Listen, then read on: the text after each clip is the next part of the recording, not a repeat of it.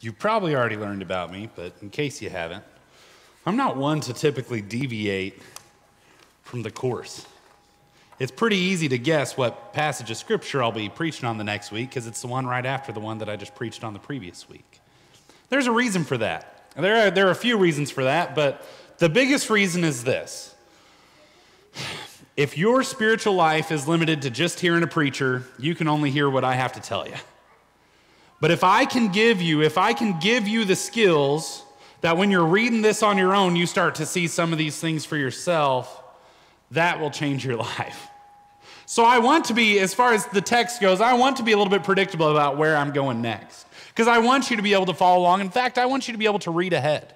To prepare yourself, say, okay, what is here in this? And then what you'll find is, this is what happened for me, then when you hear a preacher preach on that, you'll likely have already seen a lot of the points that they brought out. But you might see some ones that I don't bring out, and maybe you won't see some that I do, and in that way we can build each other up.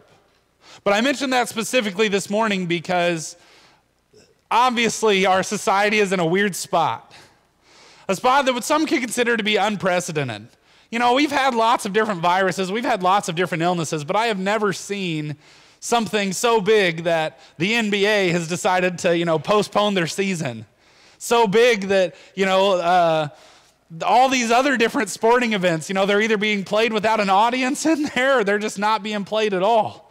I thought that a lot of this stuff was sort of overblown, and perhaps it still is, but I can tell you, these billionaire sports teams owners don't like to lose money. So when they started canceling that stuff, I said, maybe I'll take a step back and look at this. But I say that also as well because what we're talking about today is perhaps one of the most important things that you can understand. We're getting close to what we call the Easter season, or what I like to call Resurrection Sunday, where we are talking about the resurrection of Jesus. But it just so happens, guys, I'm not smart enough to plan it out this way. Where we are at in 1 Corinthians 15 is talking about the resurrection of the dead. But it's kind of a long chapter, so we're going to break it up and take our time with it. But today we're in 1 Corinthians chapter 15 talking about the importance of the resurrection. Now, Pastor Cody, how does that relate to this whole coronavirus thing? Well, let me tell you. Why do you think people are so panicked? Why do you think people are so afraid? Hey, you guys are awake this morning. Praise God. People are afraid of death because death is our greatest enemy. Death has conquered every single human being, save for a few, throughout history. We know a couple of examples in the Bible, a man by the name of Enoch who did not die, but he walked with the Lord and then he was no more, for the Lord took him. We know a man by the name of Elijah who was taken up in a chariot of fire and did not have to face death, but there's one greater than either of those two. Because it's one thing to avoid death as they did, but there is only one man in the entirety of human history who has overcome death. Jesus himself raised multiple people from the dead. Paul raised people from the dead. Peter raised people from the dead. But those men died once again. Only one man has been raised from the dead to fear death no more, for he has completely conquered death. He is the victor over death, and that man's name is Jesus.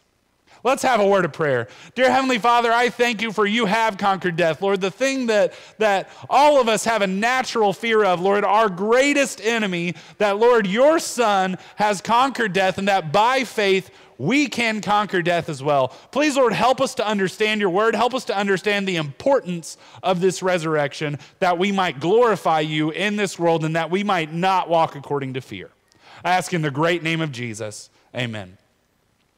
If you'll remember a couple weeks ago, which first of all, big thank you to Shane for preaching last week. He did an amazing job, and if you hadn't told him that already, make sure you let him know. I really enjoyed it. I was really edified by that. But if you remember the week before that, we were talking about, Paul was talking about the order of the church. He's setting up how the church is ordered. Now he's going to transition to this next topic because it's incredibly important. This is going to be one of the last things he talks about. He says, "Now I would remind you, brothers, of the gospel I preached to you, which you received, in which you stand, and by which you are being saved, if you hold fast to the word I preached to you, unless you believed in vain." So he says, hey, I already came to you and preached this gospel to you. You believed it, you started living according to it, and you're being saved by it. But then he stops at the end and says, unless you believed in vain. For I delivered to you as of first importance what I also received, that Christ died for our sins in accordance with the scriptures, that he was buried, that he was raised on the third day in accordance with the scriptures. Now let's pause there. He's used the same phrase twice. What phrase has he used a couple times in a row? In accordance with the scriptures. He's saying, hey, this plan for Jesus to come and do these things, this wasn't just something that came out of nowhere. It was prophesied from the beginning. This was always, always, always God's plan, that Jesus would come and he would die for our sins, that he was buried, and then on the third day, he rose from the grave. And then he appeared to Cephas, which is Peter, then to the 12. Then he appeared to more than 500 brothers at one time, most of whom are still asleep, or still alive, though some have fallen asleep. When the Bible says fallen asleep there, what's he talking about? They have died for a time, but he calls it sleep because sleep is something that ends, whereas death is something that, in our mind, lasts forever, okay? Then he appeared to James, then to the apostles. Last of all, as to one untimely born, he also appeared to me. Now, Paul brings this up because it's also incredibly important, because the claims that Jesus has risen from the dead is not just something that a bunch of people made up. He says, Jesus, first of all, he appeared to Peter, he appeared to the 12, he appeared to over 500 people at one time, and most of those are still alive. When he's saying that, he's saying, you can go ask them, okay? He appeared to James and all the apostles, and then he appeared to Paul. The resurrection of Jesus was witnessed by over 500 people, that he was raised from the dead, that death had not conquered him, but that he rather had conquered death. This is not just something that people are making up. Okay, it is something that was eyewitnessed by many people.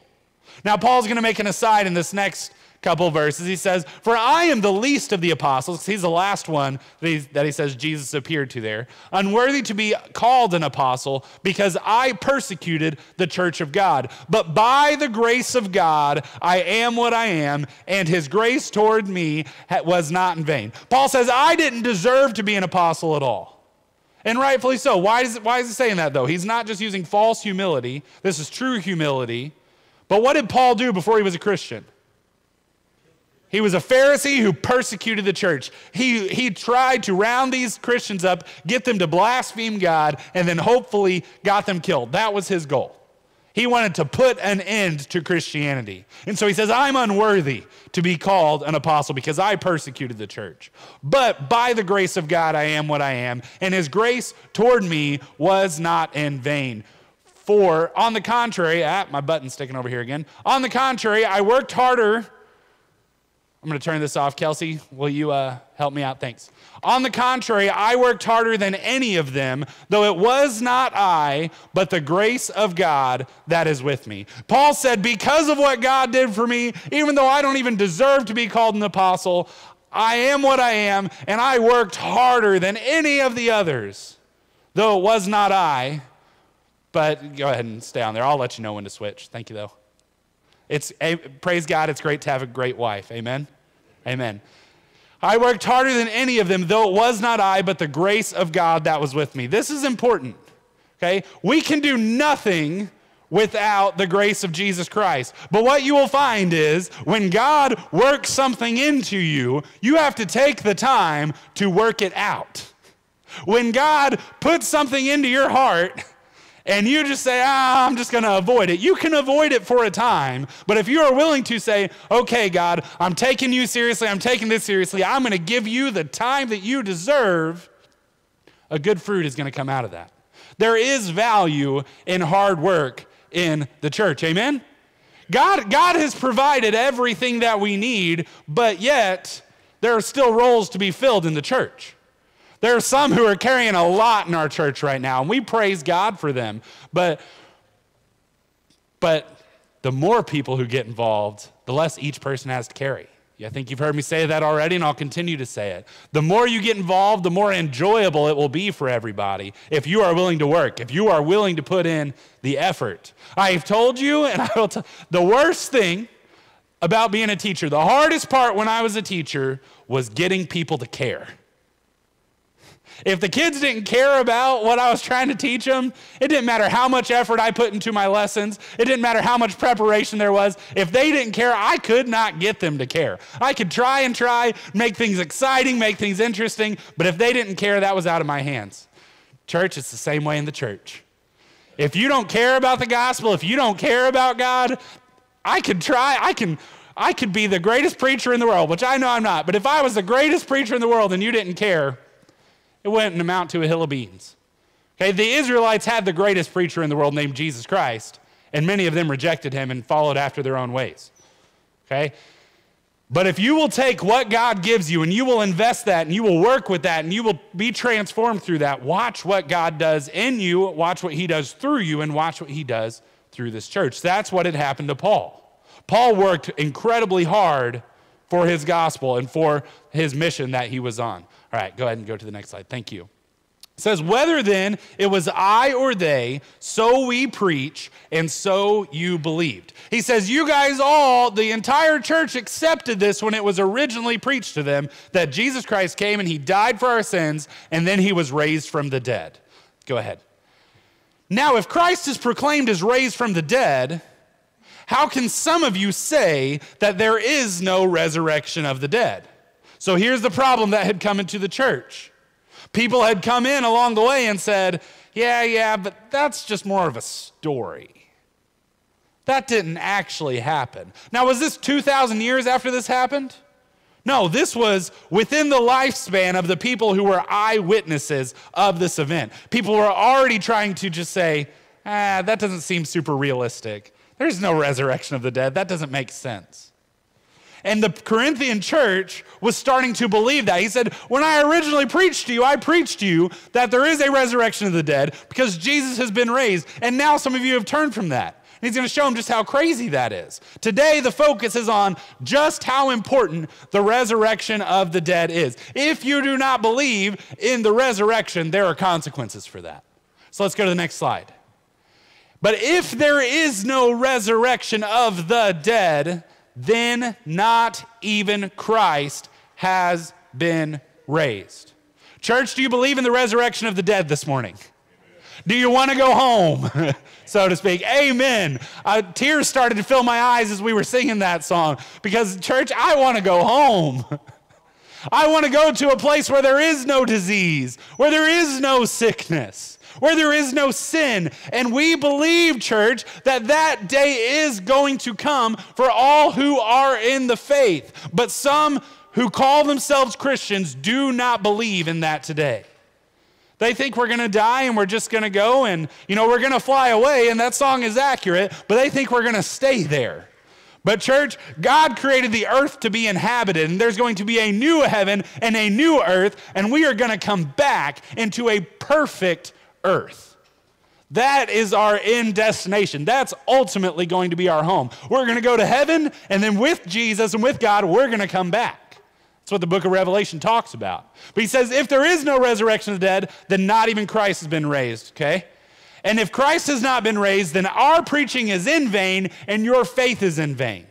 He goes so far as to say, if Christ hasn't been raised, all we're doing here is pointless. Next slide. We are even found to be misrepresenting God because we testified about God that he raised Christ, whom he did not raise, if it is true that the dead are not raised. So church, not only that, he says, not only is your faith pointless if Jesus hasn't been raised, he says also we're liars and we're misrepresenting God and we're blaspheming if Christ hasn't been raised because we say he's been raised. Next slide. For if the dead are not raised, not even Christ has been raised. And if Christ has not been raised, your faith is futile and you are still in your sins. The resurrection of Jesus from the dead is one of the most, if not the most essential point of our faith. Without the resurrection of the dead, the rest of the doctrines simply don't work. Here's why. Without the resurrection of the dead, it says we are still in our sins. Because without the resurrection of the dead, Jesus was sacrificed and died, but he stayed dead. The resurrection is proof that the sacrifice was accepted. Let me prove that for you briefly here. The wages of sin is death, right? Okay? Did Jesus sin? That's why he was raised from the dead. He didn't sin, so he died, and he didn't deserve to die. He was the one person throughout history who did not deserve to die. The resurrection, when he was raised from the dead, that proved that he did not deserve to die.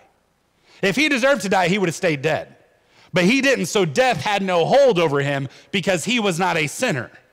But as a result of that sacrifice, his death can apply to us who do deserve to die. Can apply to us who we are sinners. But because the one who died who was not supposed to die, died, we get to apply his righteousness to our account. So that as he was raised from the dead and conquered it, we can conquer it as well. Without the resurrection, that doesn't work. Without the resurrection, we're still dead in our sins. Next slide. Then those also who have fallen asleep in Christ have perished. Church, there's a great difference between a Christian funeral and a funeral in the world. In the world, you go to a funeral and all you've got is a vain hope. Oh, well, maybe they're in a better place, so I hope they're in a better place. What a difference it is when you go to the funeral of a saint. You say, hey, I know they're in a better place. They're not suffering anymore. They're happy now. They're in joy unspeakable and full of glory. But if Christ hasn't been raised from the dead, all who have fallen asleep in Christ have perished. They're dead and they're gone and we're never going to see them again, so to speak. Next verse. If in Christ we have hope in this life only, we are of all people most to be pitied. Why is that the case, church? Because in this life, we often say no to things that the world says yes to. We deny ourselves certain pleasures. We avoid certain things. We are persecuted. We suffer in this world for our faith. And he says, look, if it's all just for this world, then we're of all people most to be pitied. That's where we're going to leave 1 Corinthians for this week. I want us to understand, as we lead up to the Easter season, to the resurrection season, that this resurrection is absolutely essential to your faith. If you do not believe that Jesus Christ was raised from the dead, then your faith is in vain. And if you do not believe that we are going to be raised from the dead, then what that means is God is just going to take this earth that he's made and just cast it off and just destroy it. God is not just a destroyer, he is a redeemer. He takes things that are broken and he fixes them. We're very different from that in the world now. It wasn't the case 50 years ago, right? In the world, 50 years ago, if something broke, what did you do? You took the time to fix it. Now, a lot of times something breaks, what we do is we throw it out and we buy a new one. Guys, everything we've been talking about summed up in that as well. Divorce wasn't as common 50 to 100 years ago because if something was broken, marriages still broke just as they break now, but if something was broken, we took the time to try and fix them. Now, I've heard people say as they were leading up to their marriage, now I get that divorce is a reality and it's a sad reality and we've talked about that, but I've heard people even before they get married say, hey, if this doesn't work out though, it'll be okay. You know, this is just my first marriage. That's not how it's supposed to be, church. I'm having to learn because the material world that we're raised in, I've had to learn because if something broke for me, guys, I've told you time and again, I'm not a handyman, so I would just throw things out. And I'm having to learn now, hey, don't just get rid of something just because it's not working for a little bit. We've got a toilet that doesn't work at 100% capacity at home. That you have to hold the handle down a little bit longer. I was thinking about buying a new toilet. Guys, you don't have to do that over a small problem. You don't have. God, thankfully, is not just someone who cast us out either. He saw that we were broken, and he took the time to send his son to fix us. God is a fixer of problems. He transforms us. He does not just cast us off. Why do we simply cast things off? Because it's a lot easier. God is not just about doing things the easy way. God is willing to do the things the hard way. That is why he sent his son to die. Go to the next slide, please. As I mentioned at the beginning, the resurrection is so important because death is our greatest enemy. Every single one of us, from the time we're born, some of us do actions that are a little bit crazy, and you know, some people, they get a thrill out of those things because they feel like they're cheating death. But we all know that death comes for every person on this earth. And it's a sad reality, but it's a reality we can't avoid. Guys, I don't think this virus that we're seeing is going to lead to a lot of deaths. I don't think that's going to be the case. I think a lot of the precautions are just to be safe because, guys, we don't want one death from this thing. We don't want 2 deaths from this thing. If we can prevent death, we're going to do everything we can to prevent death. Look at our medical field. Everything they're doing at, modern medicine, they're trying to do everything they can to stave off death. People get gym memberships to exercise because we want to be as healthy as we can to try to keep from dying because death is scary. But church, what I am telling you is that because of the resurrection, death does not have to be something that you are afraid of. I was terrified of death as a kid. I was incredibly cautious because life is a fragile thing. But church, the resurrection is not fragile. Look at the next the next passage here. It's in Romans chapter 5. Yet death reigned, in verse 14, from Adam to Moses, even over those whose sinning was not like the transgression of Adam, who was a type of the one to come. Next slide, please. For if, skipping a few verses ahead, because of one man's trespass, death reigned through that one man, much more will those who receive the abundance of grace and the free gift of righteousness reign in life through the one man, Jesus Christ. Death reigned from Adam to Jesus, but when Jesus came, Jesus took the throne over death. We are the only faith. Guys, there are a lot of religions in this world. A lot of religions. But we are the only faith who can truly claim a risen Savior who is confirmed by that many eyewitnesses. Others might try to make that claim, but guys, Islam is becoming really popular in the world. Muhammad's dead and in the grave. They know where his grave's at. He hasn't risen from the dead. He hasn't conquered death. Yoga and the philosophies behind that Hinduism and Buddhism are popular in our world. But what is his name? The Buddha, Siddhartha Gautama, the original one there, he's dead and in the grave. Mahatma Gandhi, a big religious symbol, he's dead and in the grave. Jesus Christ is alive forevermore. And if you put your faith in him, you will also live forevermore. Church, as I've said, if it's not important to you, there's nothing I can do about that. But the resurrection is the most important thing. It is the most important thing. This is what gives us our hope. So my goal for today was to set your minds and to set your hearts on the resurrection. If you want to share your faith, the resurrection's a great place to start. Guys, we're going to have people in this church in a few weeks that typically only come to church about twice a year, right? You got the Easter Christmas crowd. They'll be here for that. And you know what we're going to talk about? We're going to talk about the resurrection. Because, guys, I can tell you every single person in the world is scared of death.